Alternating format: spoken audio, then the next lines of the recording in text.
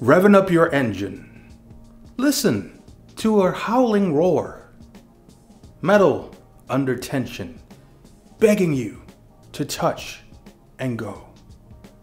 Highway to the danger zone. It's been 36 years since Top Gun. Pete Maverick Mitchell is still only a captain in the Navy, now pushing the boundaries as a test pilot, dodging a promotion that would take him out of the cockpit for good. Maverick is tasked with training a new group of Top Gun pilots for an impossible mission, and gives him time to reconnect with Rooster, the son of his former partner and best friend, Goose.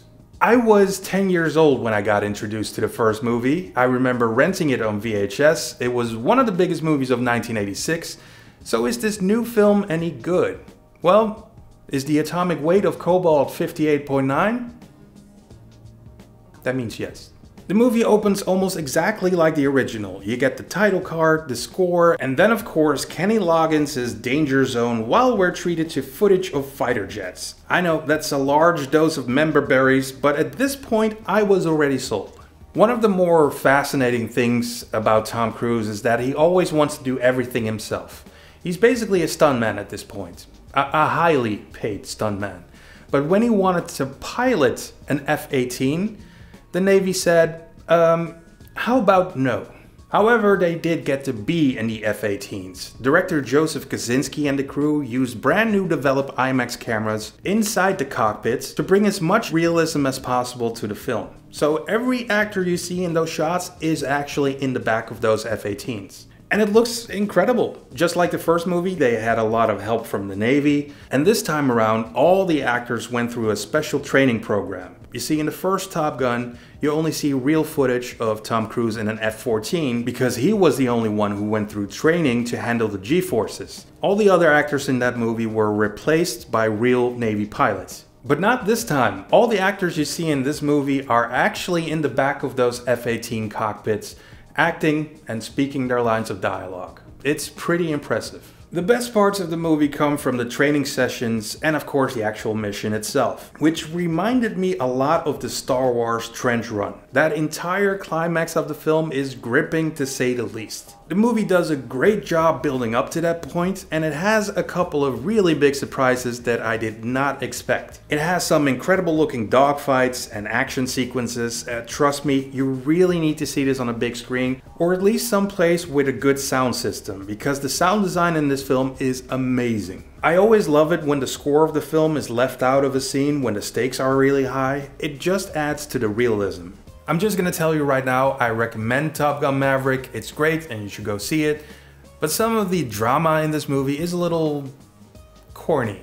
I understood the need for the tension between Maverick and Miles Teller. It's a storyline key to who Maverick has become and why he's doing what he's doing. You see, to him, bringing the pilots back alive is more important than the mission. He feels responsible, especially when it comes to the son of his best friend. And the fact that it's such a dangerous mission really amps up the tension of the film. The dynamic within the team also brings some drama to the movie. At first, everyone on the team thinks Maverick is a has-been, and their relationship develops over time as well. But Jennifer Connelly is in this movie solely for the purpose of having a romance with Maverick. Now, I really like Jennifer Connelly, but that felt a little textbook, a little cliche. So you could say they lost that loving feeling.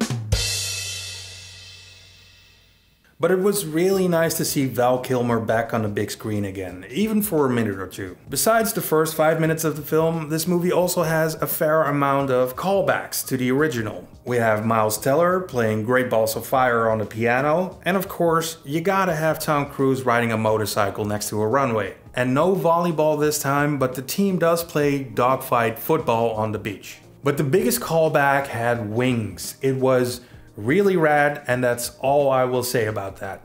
Top Gun Maverick did a lot of things right. It's a little corny every now and then, but it's exciting from start to finish. I always get extra excited when movies are shot practically, especially when they develop new cameras for it. You just know you're gonna see some things you haven't seen before. This is for all intents and purposes a Top Gun movie, and if you're from Generation X like me, this movie will not disappoint you.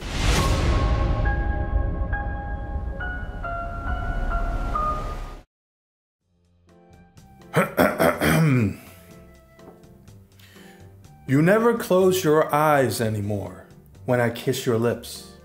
And there's no tenderness like before in your fingertips. You're trying hard not to show it, but baby, I know it. You